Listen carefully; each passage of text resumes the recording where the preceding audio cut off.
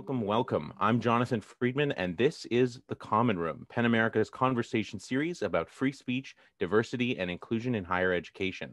PEN America's mission is to celebrate creative expression and defend the civil liberties that make it possible. And I invite those of you in attendance today to consider joining our national membership of writers, journalists, scholars, and their allies in support of our mission. Today, we'll be talking with leaders of TRHT campus centers, sponsored by the Association of American Colleges and Universities, to tackle the topic of race, reconciliation, and free speech on campus. I'm delighted to be joined by an esteemed panel led by Tia Brown McNair, Vice President of the Office of Diversity, Equity, and Student Success, and Executive Director of the TRHT campus centers at the AAC&U. Hi, Tia. Hi, Jonathan. Nice to be with you today. Welcome. We're joined by Punihei Leip, the inaugural Native Hawaiian Affairs Program Officer and Director of the TRHT Campus Center at the University of Hawaii at Manoa. Aloha, Jonathan. Good morning from Hawaii. Good morning. Thank you for being here. And at 6 a.m. Thank you so much. Cynthia Neal Spence, Associate Professor of Sociology at Spelman College and Director of the Social Justice Fellows Program. Good morning, Jonathan. It's great to be here with you and the rest of the panelists. Welcome, Cynthia. And finally, Kyrie O. Williams, who presently serves as the Director of Austin Community College District's Truth, Racial Healing, and Transformation Campus Center. Welcome, Kyrie. Good morning, Jonathan, and to the panelists and PEN America. Thank you for the invitation. So excited for the conversation. Thank you for being here. So before we get to the main topic of the hour, all here are reminded that this is a forum for interaction and open dialogue. We ask that everyone speak to one another with respect and, of course, remember to mute when not speaking. We will reserve time for questions from the audience towards the end of the program, but those in attendance are welcome to put responses or questions in the chat or in the Q&A throughout the hour. So, calls for racial justice, equity, historical reckoning, they are reverberating with new poignancy on campuses in the past year. Yet, challenges remain.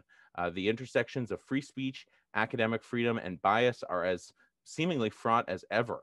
Some are expressing concerns that efforts to advance diversity and anti-racism are too dogmatic in their approaches, and we've seen now a wave of state legislators getting involved, most recently this week, in seemingly forcing the cancellation of a course on diversity and ethics at Boise State University. As professors, practitioners, throughout higher education are looking for models to bridge these differences, I'm excited to hear from those of you who lead these centers on truth, racial healing, and transformation to reflect on these themes. I thought we'd start first with a question for you, Tia. If you could just tell us a little bit about the background of AAC&U's TRHT centers. Why are these centers needed? What do they hope to achieve? Great. Thank you, Jonathan. I just want to say AAC&U is just proud and happy to be here sponsoring this workshop with you, or this conversation with you. So a few years ago, the Association of American Colleges and Universities entered into a partnership with the W.K. Kellogg Foundation. And they, at that time, were launching the Truth, Racial Healing, and Transformation national effort that was led by Gail Christopher. And she's a visionary and architect behind this work. And Lynn Pascarella and myself, we had the opportunity to serve on design teams for building out the framework for TRHT. We believe at AAC&U, because we believe in the value of a high quality liberal education for all students. And again, that's nonpartisan. We believe in liberal education focused on those skills and competencies that prepare students for success in work, life, and productive citizenship. That we were seeing at our institutions that increasing combative nature of speaking and engaging across differences. There was a lack of civility and a lack of truth-telling and understanding people's narratives around race. And knowing that we were hearing this from our member institutions, and we have AAC&U represents all different types of institutions here in the United States and well as internationally too, that they were calling on us to help them think of ways of intentionally providing a framework for those conversations to happen, but also for action to occur. And the TRHT campus centers, our goal is to prepare the next generation of leaders to build just and equitable communities.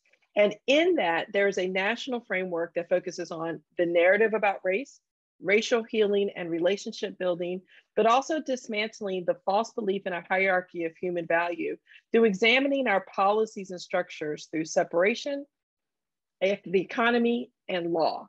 And this is a pretty comprehensive approach to how do we engage in this work as we design assignments, as we design what we call in higher education, those high impact practice learning experiences for our students, for them to focus on their common humanity and their interconnectedness as people, but also to be able to engage in deep listening and have empathy for one another. And that's why we use what Gail has coined the RX racial healing circles.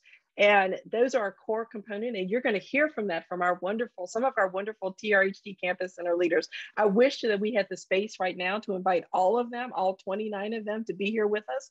But I know that from the 3 that have volunteered to be with us here with us today, you're going to hear about the excellent work that is focused on truth telling, narrative change, and sustained transformation for us to focus more on what unites us instead of what divides us. So Punihei, Cynthia, Kyrie, I thought we could open by asking each of you in turn to tell us a little bit about how you got into this work and what are the distinctive aims of your respective centers. Punihei, we'll start with you. Yeah, sure. Thank you. I always tell this story about how we got involved. It literally, the announcement came across our screen at UH Manoa. And it was one of those, invitations to apply that I just couldn't turn away from. There was just something about it, the invitation, especially to imagine and to envision a future. And I think that was probably the most powerful part for me. Really the invitation to imagine a future without racism. The question was, imagine your community. What does your community look like when racism has been jettisoned? And I think that that's a really powerful question, especially right now, like you were saying, Jonathan, in a time when there's so much that's challenging us. What's the vision that we're going to create and then hold on to and work towards every single day? And AAC&U and Kellogg's invitation to do that was really powerful. I think something for us at the University of Hawaii at Manoa that we're holding on to, and today, fast forward to 2021, that was 2017 when that invitation came out. We can look at the pandemic, we can look at climate change and, biodiversity loss, and we can think about all the ways that we need to figure out how we're going to heal our relationships with one another so that we can survive in the earth that we've created. And when we first started this work in 2017, we were really focused on climate change and realizing, especially in island community, but really anyone on island earth, that we are going to be underwater, we are going to be warmer, we are going to have these extreme events that we're already having in our weather.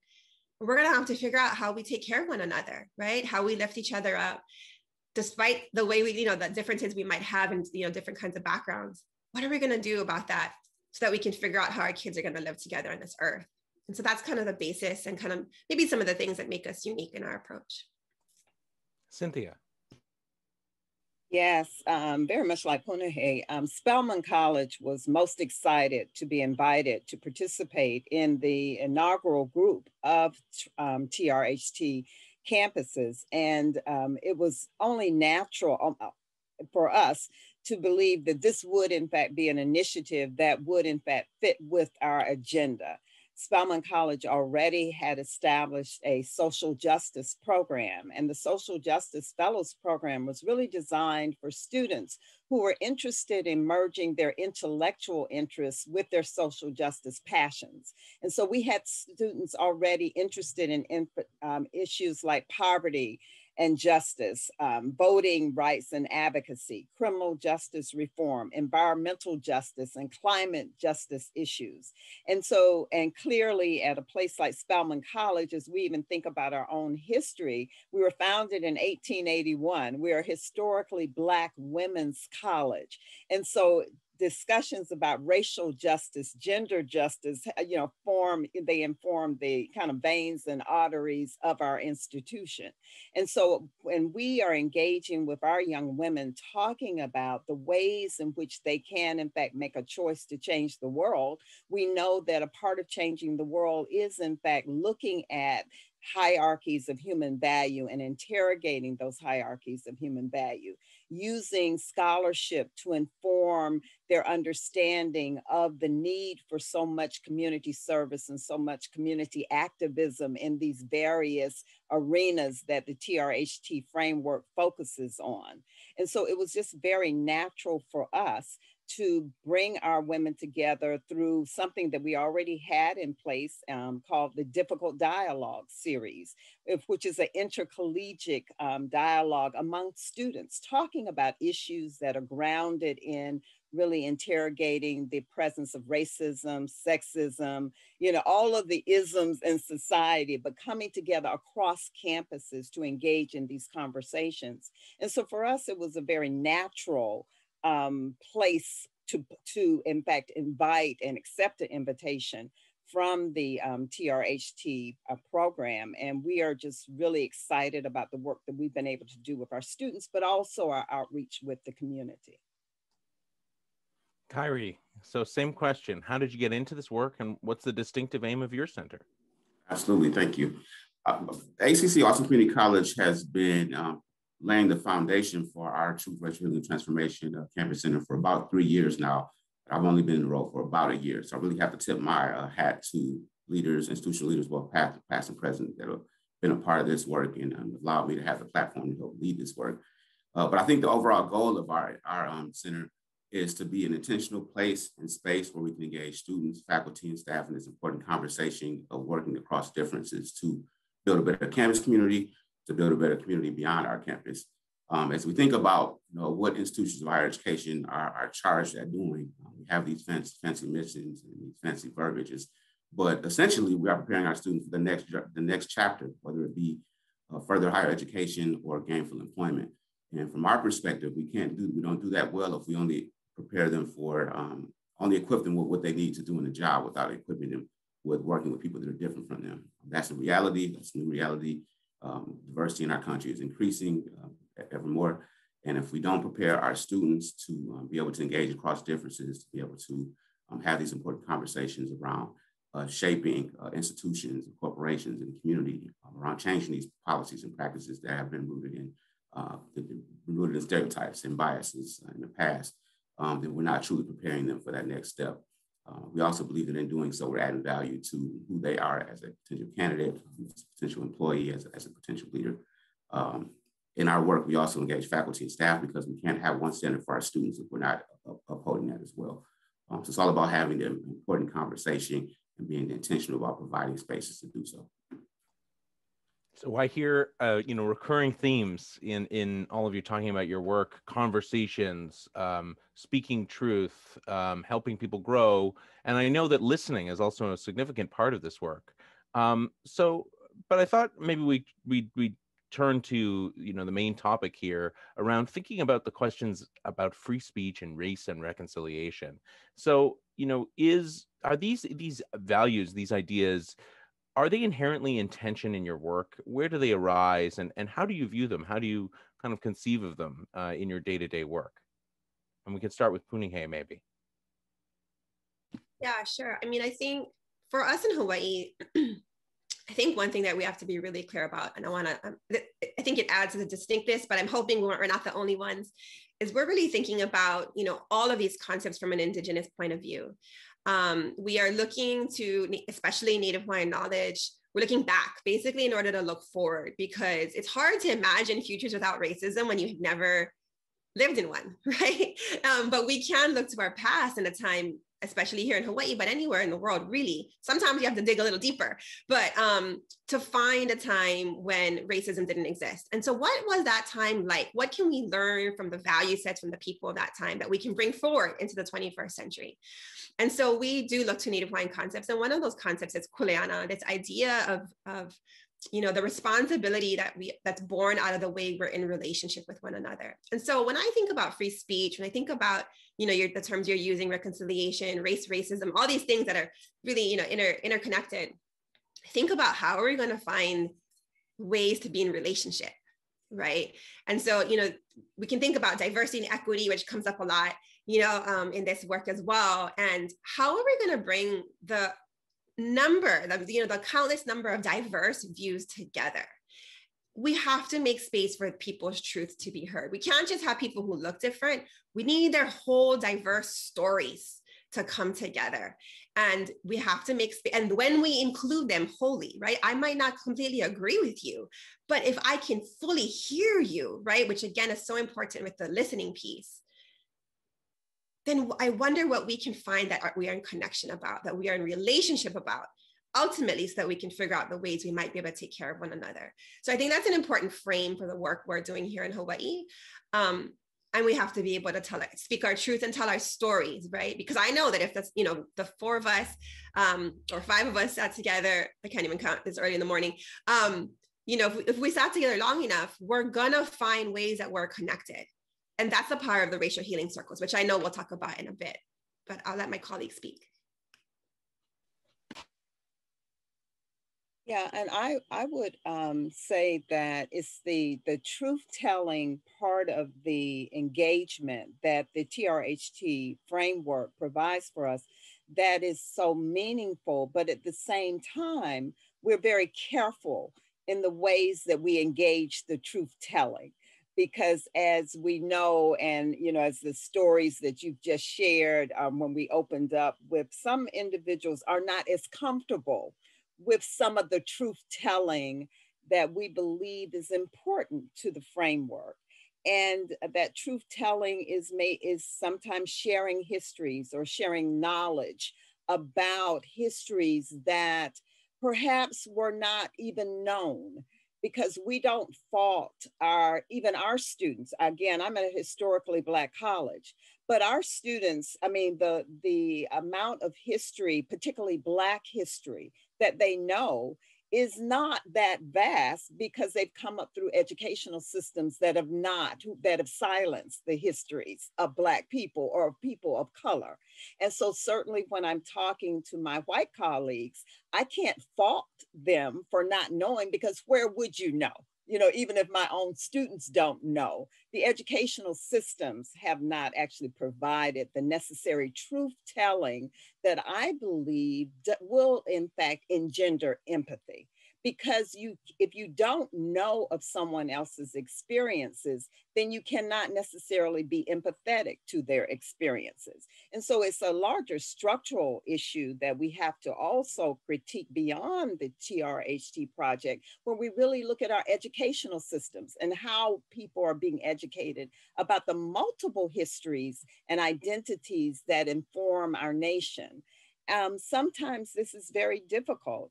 One of the most memorable, though, experiences that I've had with the TRHT framework was actually an engagement we had with senior citizens and some of our own students and some of my white colleagues at Spelman College.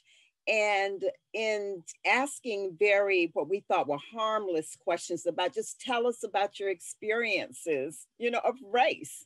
And when some of those senior citizens began to share their stories, not only was it impactful for me or for my white colleagues, but my students as well, because again, these were stories that maybe they got a little glimpse of during Black History Month, but they had never really sat down and talked with someone about their stories. And my white colleagues also were very attentive in saying that, it makes a difference when you're actually in the room with someone, comfortable, sharing a meal, but just really sharing stories. And so I think that it's very important for us as we move toward racial reconciliation, as you mentioned, that, and as Punahee shares, that we've got to be able to develop empathy across difference. And a part of that empathy is hearing other individuals' stories. And so that's been a major part of this particular initiative. And it's one that we value tremendously. And I would just add that Austin Community College has 11 campuses serving nearly 44,000 students. We are not a monolith as an institution. Our students are not a monolith. Our faculty and staff are not a monolith. We represent just a myriad of cultures and religions and ethnicities and sexual orientations, and then just the whole gamut of diversity. And I think that's what makes us such a beautiful community. But within that, there's so many opportunities. When I think about the truth part of our work, I think it's really about knowing and understanding and being connected to who we are individually. So what shaped us, what our culture, our family traditions, our community, everything that's been poured into us that we bring to this conversation. Because through that, that's how we view this conversation. That's how we view our perspectives around equity and justice and inclusion. And through having those conversations, we're able to understand the good stuff that's within us, and maybe some of the stuff that we need to continue to work on, maybe our blind spots. So for example, part of my truth is being a man of color that grew up in a community where everyone looked just like me. So it wasn't until I got to college that I realized that I was holding on to some negative stuff, that I had to work through some stereotypes, some biases, some isms that I was holding myself. And if we don't have those conversations, then we're not able to do that self-reflection and understand where we need to grow as an individual. We can't grow our institutions if we're not doing the work on ourselves. We can't grow our communities if we're not doing the work on ourselves. And if we don't provide spaces for our students to do that, then the change doesn't happen. We can't call them the future leaders without shaping them and preparing them to do that work.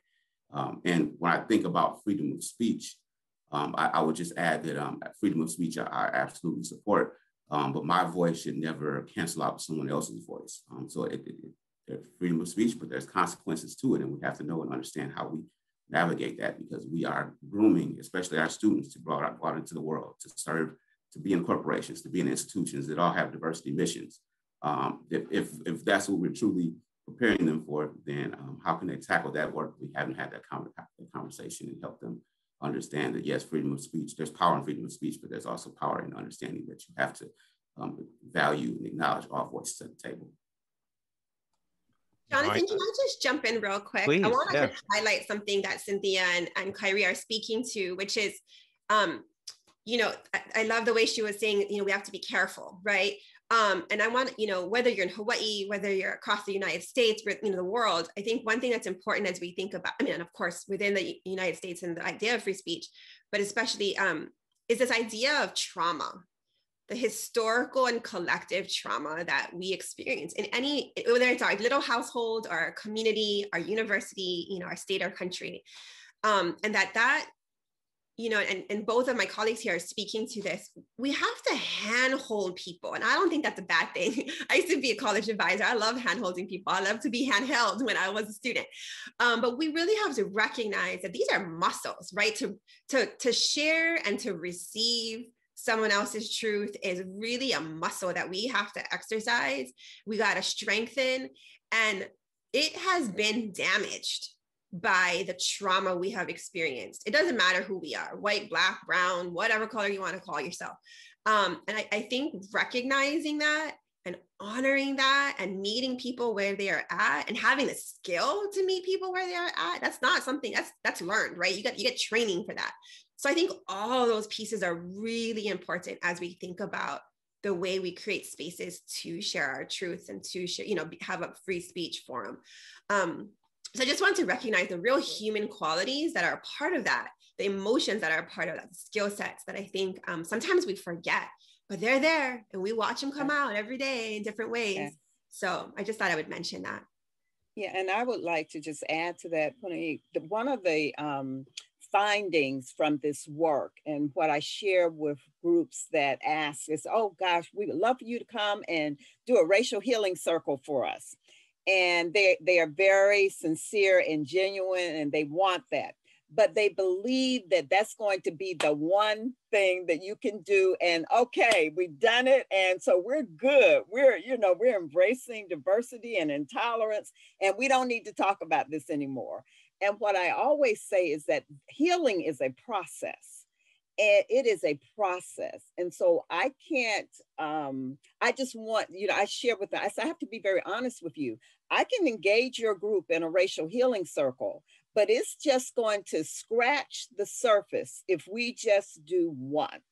And so difficult, and we try not to make them difficult dialogues, but sometimes difficult dialogues are generated from it, and then you just stop it, and then there's no progress. And so it's really important that we understand it's taken us a long time to get to this place, and it's going to take us a long time to move from this place. And so it is a process, but we must in fact embrace the truth, but figure out ways to embrace the truth in ways that are manageable and that are sustainable over time. I really, appreciate many of the points being made here. In particular, the one, Kyra, you were saying about the importance of free speech. Frankly, free speech and equality. That if it isn't, free speech and opportunities for all to be heard and speak, then it isn't really free speech at all. And I want to turn here. I know there is such an enormous range of diversity programs out there. That do different kinds of things, and we've seen a growing skepticism of diversity programs, that they can be effective, that they can be useful at healing society, at improving empathy, at teaching some of the skills that you all are talking about. So I was wondering if you could speak a little bit about how you see the work of your centers and perhaps of these racial healing circles as different, distinctive, productive, and how, how they work and why you think they're successful as a model.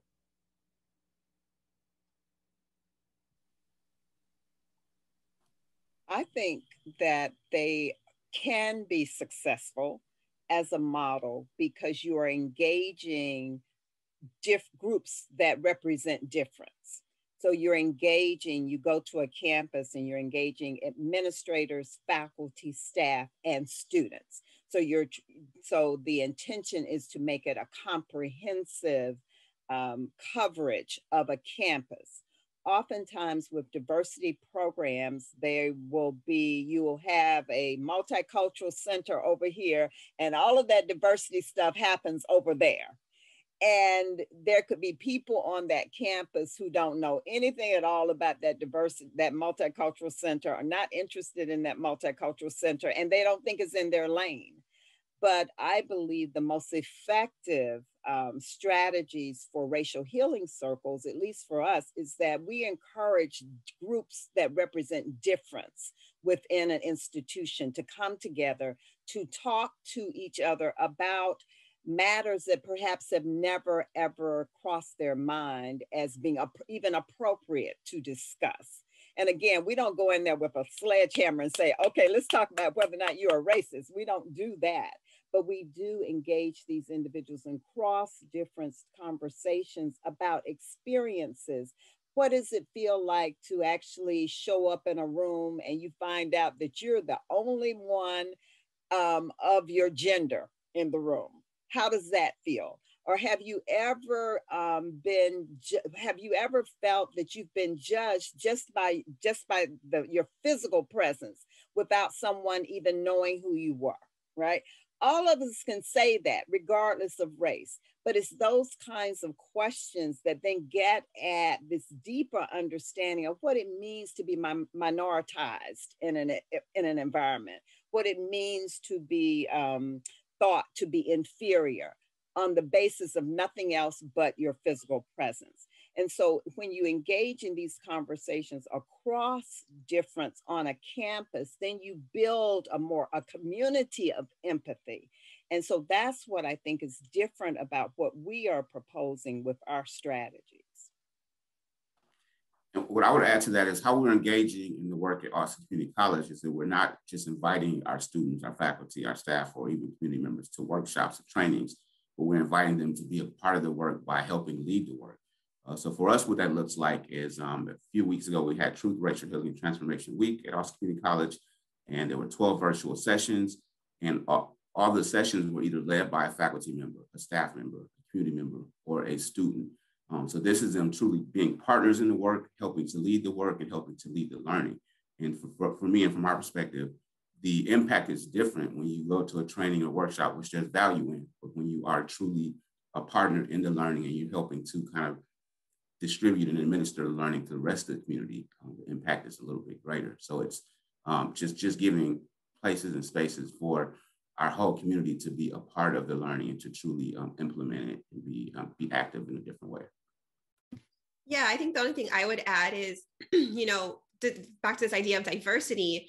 I get worried sometimes that when we're talking about diversity, we're just talking about checking the boxes of different kinds of people showing up, not showing up fully, right? But just showing up to their physical appearance can help check a box, or their ancestry can help check a box. And I think what, both Kyrie and Cynthia are really speaking to is relationships, right? How are we going to be in relationship? And I think that's a really big difference than just the traditional conversation around diversity, making sure the numbers are up to par. And so, and then, again, I really celebrate this idea of diversity, but how do we really bring our whole diverse selves, that I don't have to leave most of who I am at the door? And, especially in a higher education institution where someone that looks like me, is, how do I assimilate? No, how do I come fully as a mother, as a woman, as a Native Hawaiian, all of these things that I'm going to bring, and that they're going to be accepted in relationship with people who are different, so I think that's maybe a little bit of the nuances in that.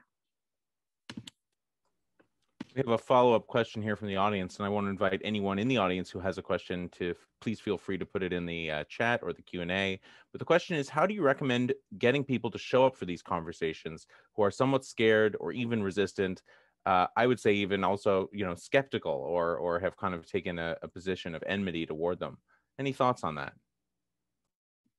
Yeah, I'll just start to say, I think there's a couple of things in that. The power of the invitation is really important, right? How the invitation is crafted, the intention behind the invitation, there's so much there. So it's a really important question. But also, how prepared are we, you, whoever, to invite, right? So, I wouldn't hold a circle if I wasn't trained. That's for example, right? And so I think there's a lot of preparation that has to go into the people who are going to hold space, and then the way we invite and the way we prepare people to be together. So, people at my university are often wanting to do things just like, just because, they feel the call, and I want to encourage that. And I want to say, okay, how do we do this really well? Right? How do we become really prepared? Because these are people's lives, right, that we are bringing together. So that's a beginning to that response. I would also say that a commitment to diversity and inclusion begins at the top for an institution, and it must, in fact, transfer from the top and from the bottom. And so it has to be a community commitment. The leadership, although we want to debunk some of the hierarchies in societies, but we know higher education institutions are quite hierarchical. And it's important for the president or whoever's in charge to say, this is something that we believe in. Because one of the points that I always make when I go to colleges and universities and I'm doing either this work or some other work, I always pull out their mission statement. And most mission statements across the country say something about the commitment to diversity, inclusion, living in a global community. And so I pulled that mission statement. I said, okay, well, give me evidence of your commitment to this. And that the president is the leading cheerleader for the mission of an institution. So I will say just very practically that it has to come from the top, but with recognition that every person on that campus from the bottom up has to be involved in this community embracing of our commitment that we say that we have a commitment. So this is one of the ways that we do it. And so that would be my advice to institutions of higher education. I would just echo Dr. Cynthia. I would say that it definitely has to be a top-down approach. I know that my Chancellor, Dr. Rose, whether I'm in the room or not, when it comes to equity and inclusion, he's talking about it because it's his number one priority out of our top 3 strategic priorities. And I know because people, my faculty, my staff, my whole community are coming to me and reaching out to me to engage with me because it's being championed from the top. So that's so important. It can't be part of our mission, but not something we're truly living and investing in. And you, as a person that does equity work, you know what that feels like when it's not truly supported. And that's something I'm proud about in my institution. Then beyond that, I'd also say the culture really has to be developed in a way where people are willing to engage in their truth because they know and understand that it's the expectation is that it's going to be kind of free of kind of blame, shame, or guilt, but truly an environment where we all can learn in. For me and how I approach the conversation, it's not a Black issue, not a white issue, brown, purple, or really, it's not really about your culture, your race, your ethnicity. It's about the fact that as human beings, we make these mistakes. I mean, implicit bias is real, stereotypes are real. And it happens because we've all in various ways received these messages, and we don't always realize impact us and impact how we interact with people. So there's power in me being able to share my story, but there's power in me being able to share some of the mistakes I've made and what my journeys look like when I'm engaging with students or faculty and staff. And for me, that helps to open up the conversation for people to be willing to talk about their truths, to admit some areas they need to work in, but it has to be an environment where that's accepted, where people can ask questions, where people can make mistakes, but be in that space and know that it's going to be okay and it's going to be encouraged because we're all learning. Punihei, you mentioned the importance of the invitation. And we have this question, how do you get people to be in the room who need to be there? I mean, do any of you find that this kind of process, that this kind of training, this kind of experience can work when people are forced to be there, when it's like mandated and, they kind of come in with that attitude like they're checking a box? I don't think so. I don't think so. I think you have to be willing. Your heart has to be there. And I want to say that I think there's, when the power of the invitation, I think, at least where I come from, you don't invite someone until you have a relationship with them. And so, before even, there's a, degree of kind of variety of relationships you might have with someone, but it begins with being in relationship with your students, with your staff and faculty, with your community, with your administration. I can say at our university at UH Manoa, over the last 3 years, one of the things we did was pilot kind of a process that we created. And so, we did it separately with students and staff, faculty, and also executive administration for a number of different reasons. But my team, for the executive administration space, we invited basically everyone that was in that cohort, that has that label at our university.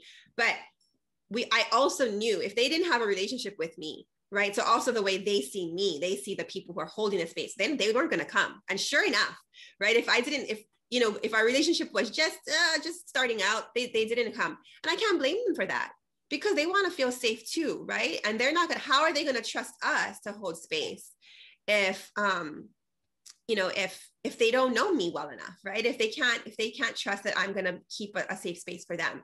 So I think that's really important. I would never mandate someone to be at a circle or in an event, because if they're not ready to be there, they're not going to be ready to be there. And that's going to actually cause harm to them, probably themselves, but also the other folks who are in the space. And I think we've also had experiences where folks have showed up kind of unexpectedly and come and been clear about their intentions. And there's also a space where we have to say, oh, thank you so much, but actually that's not the intention of this space. And so we invite you to come back when you're ready, because that's not what we're going to be doing here today. That's hard work, but that's really important care work. Yeah. I think that's a really important question. And I really like the idea of being in relation. I think that theme, I love that. And I know that as we look at the difficulty of talking about issues of diversity, racism, sexism, homophobia, all of these problems on college campuses, that oftentimes you will sit around the table and you'll see the same folks, and these are the people who already, they've already said, oh, yeah, this is a serious problem. Colleges and universities have had to initiate a number of policies that in some ways had to strongly encourage faculty and departments to do what was consistent with the goals of the institution to become more diverse. And so on some college campuses, for instance, with hiring committees, committees have to demonstrate, they have to state why they did not interview certain individuals. They have to give a statement to justify passing over certain candidates. So that has become policy.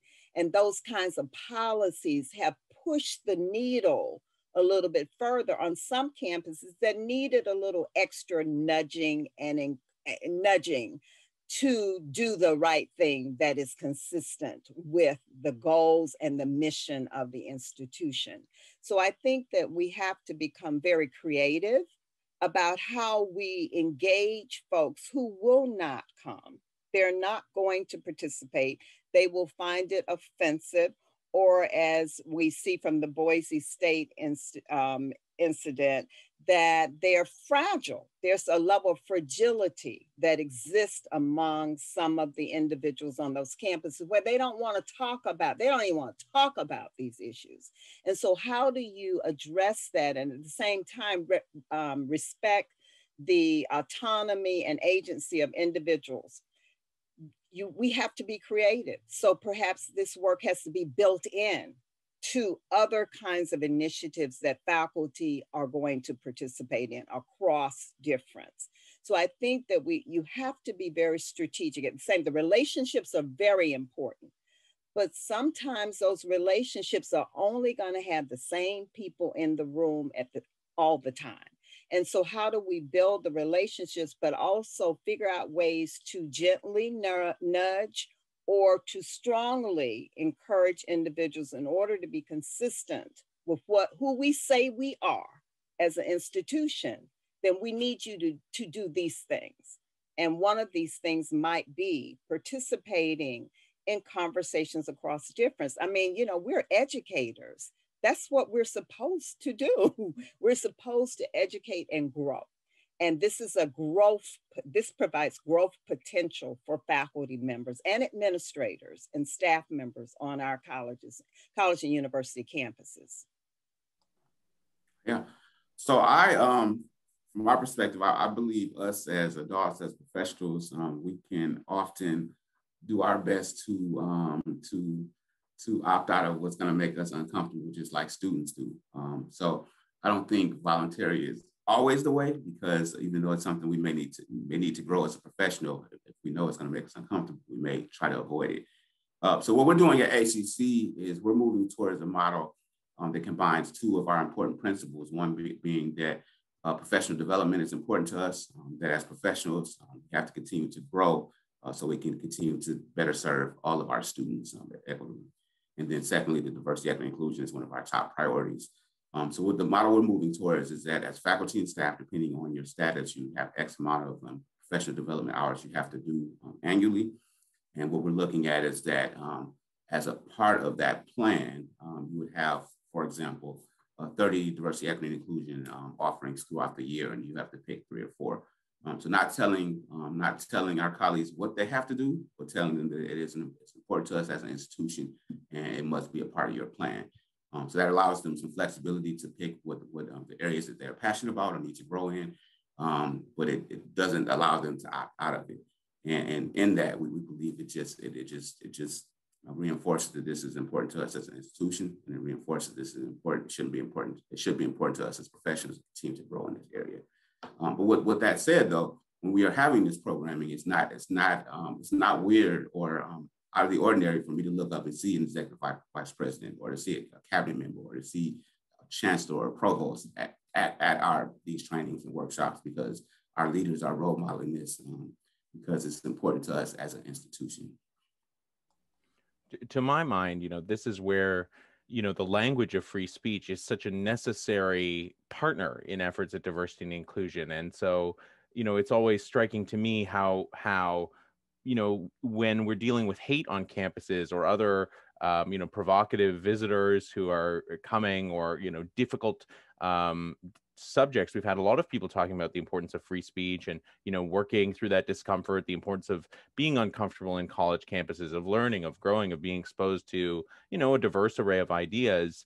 And I think that what is so striking about the Boise State example this week, but others that we're seeing that are talking about diversity around the country, is how quickly all of those principles seem to, exist in another universe. They don't seem to apply.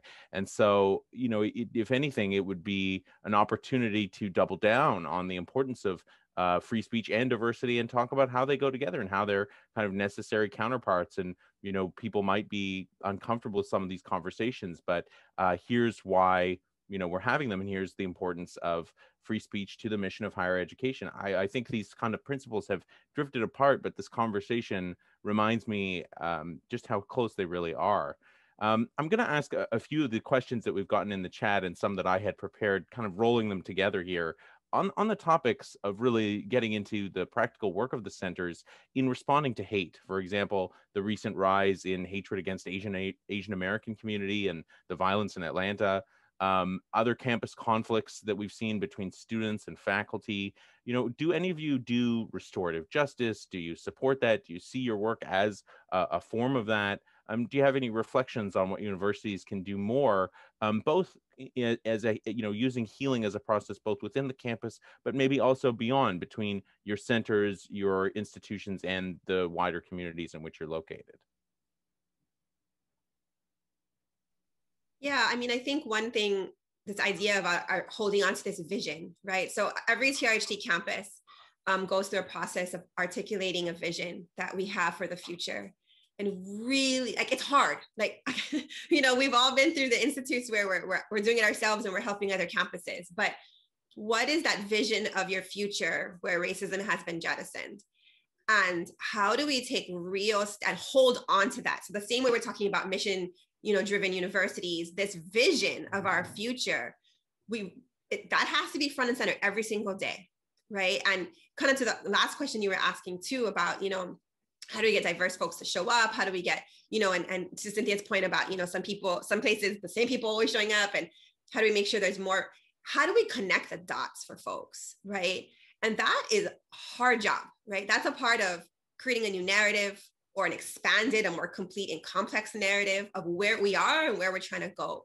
And so a lot of the work we do, I've actually been really surprised. I have met more diverse people in the last 3 years in my work because of TRHT that I have never met before. And that is because we are holding on to a vision where we can all see ourselves in that future. And I'm not saying that's easy, but when we do that, right, I think, you know, for example, we've been really talking about sustainability and climate change. And so a whole different group of people, you know, as we connect that with racism and really a healed future, a whole different kind of people have come to the table. And so when we're talking about, and so when we talk about restorative justice and these other pieces of bringing these really kind of hard pieces together to heal, I think when we keep our eye on the prize, really look at that guiding star, it is a really important thread that invites people into a new space. And so, yeah, we've been doing a lot of that kind of work, especially recently with what's happening on the US continent, but also some really hard social issues that we are dealing with in Hawaii. Surprisingly, I know for some, but it's here. We have been doing a little bit of work out in the community. Atlanta is a city that like any other urban city, is going through some gentrification, you know, concerns and issues.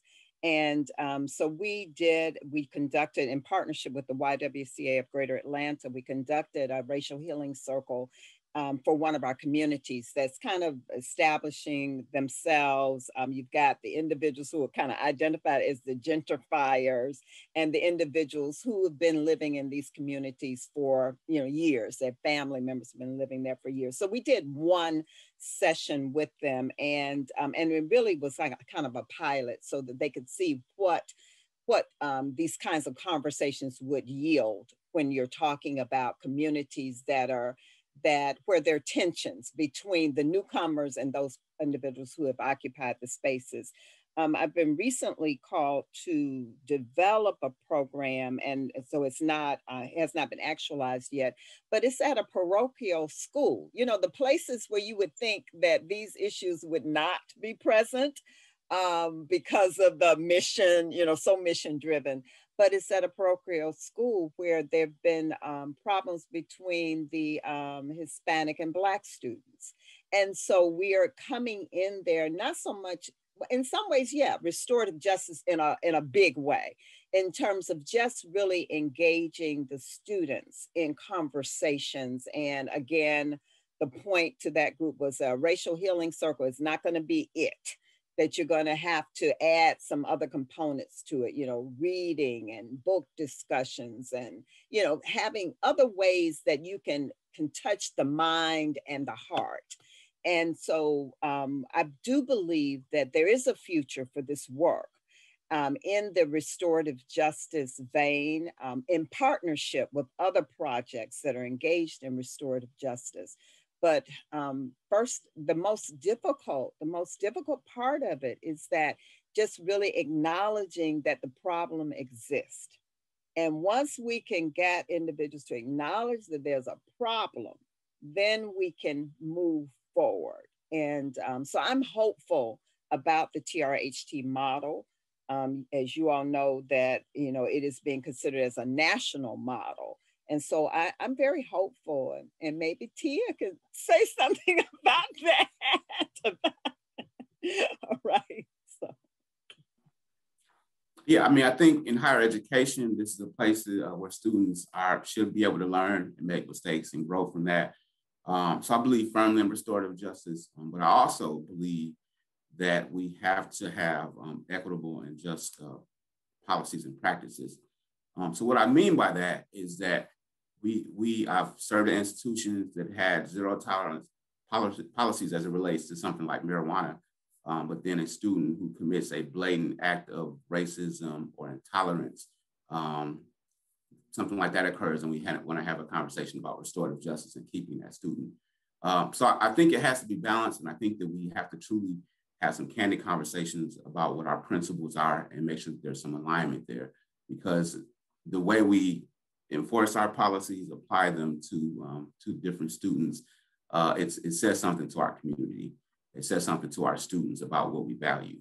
So I think that we just need to have those conversations, and we need to have students, we need to have faculty, staff, even community partners at the table when we're having discussions about our policies and practices to make sure there's some alignment there. Because yes, students should be able to make mistakes, but it has to be some balance in terms of how we apply these things.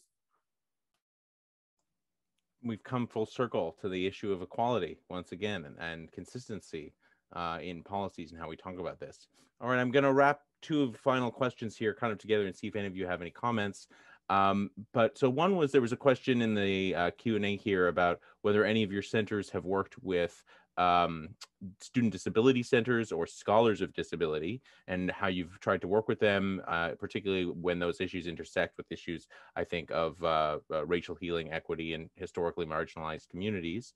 And then the second question was advice for students. We had a few questions here, you know, about classes or ways in which students can become more involved, become practitioners or ambassadors for some of this work, be able possibly to train other students. And similarly, what do you think that is that in particular students could do to help move institutions forward, I think, from that moment of, you know, box checking and, you know, putting out statements to, you know, taking actions for building, you know, more, I think, more inclusive and more equal communities on campus. So any responses to either of these questions? I can speak to the disability question. The last high school that I worked with, it was important for them for me not to name what we were doing racial healing. They said that, would you name it intergroup healing? And so I said, yeah, I can name it intergroup healing. You know, we're going to still use the same principles. But they did that because they have a very diverse student body, and ability was important. And so in the prompts, because we use prompts, in the discussion prompts, I included a prompt that talked about, that included individuals based on ability. Have you ever witnessed any form of direct discrimination against a person on the basis of, but I listed ability first, ability, gender, and I listed all of those. And it was interesting when the groups went into their breakouts, that became a major point of discussion, because someone talked about having a sister who was disabled and the ways in which that sister had been treated or not included. But from that general discussion about ability, we were able again to look across difference, because again, we all are othered in one way or the other. And so you build empathy, so you can experience where if you could be sensitive to that, you could also be sensitive to someone being other for other characteristics. So we have dealt with that as an issue, as a concern. I'll just speak to how we engage students. One of my goals for this time next year is to have at least 2 to 3 student ambassadors that will be a part of my staff. So be helping to lead the work, that will be having to promote the work and be out front and center.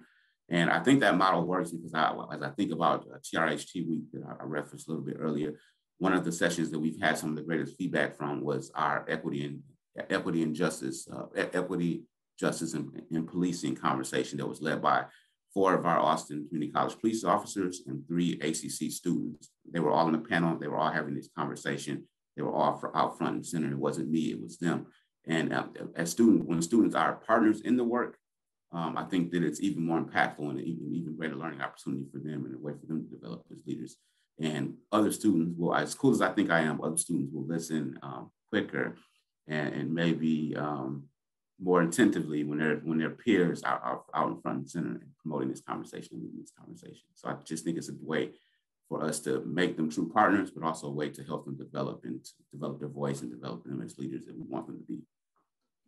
I think the only thing I would add is, students have such a powerful voice on campus, right? Especially when it's a collective voice. And so if there are campuses that, if you're a student on a campus and this isn't your situation yet, call out for it, make it known to your leadership that this is what you're yearning for and you're looking for. Because I know on our campus, when students rise, you can't ignore them, and they have more power than, staff and faculty in so many ways. I think, and I'm sure Tia is going to talk about this as we wrap up, but that's the point of the TRHT campus centers, is to grow the next generation of leaders who are going to do this work, right? And so students have to be at the heart of this. And if we're not, students, if you're listening, call us on it. That is your job, call us. We are here, we are getting paid to serve you, to prepare you. And so I think that's just, a really important point and so great question. Thank you. Mm-hmm. Yeah. All right, so I turn to you, Tia. There was a question here also about what folks can do after the circles and how this work of the centers extends beyond these. So maybe if you have any thoughts about that, or wanted to end with anything about where this effort by AAC&U is going next. Sure. And I just want to say thank you to our excellent TRHT Campus Center leaders, and to you, Jonathan, and Penn America for partnering with AAC&U on the Common Room today and inviting us to be part of your efforts. So thank you so much. So a couple of things on the students. The students are actually very much engaged in what Cynthia was mentioning on the national development of a TRHT commission. So there's resolution within the House and within the Senate by Senator Cory Booker and Congresswoman Barbara Lee to have a national TRHT commission. And students, I've already been contacted from many places, many institutions across the country that are galvanizing that they're coming part of that effort. Students are a core part of this work. We say this, we did this because of them, and building for better, just and equitable communities for them in our future. AAC&U, our goal is to have 150 TRHT campus centers. We're on that journey. Every year we have the TRHT Campus Center Institute that happens in June, where institutions can apply and be engaged with leaders that are mentors right here, represented right here on this webinar today, and many other the TRHT campus centers where they can learn about the framework and engage in this work. We want to grow. We want this work to be in every community across this country, and to focus on racial healing and transformation. Thank you. Thank you, Tia.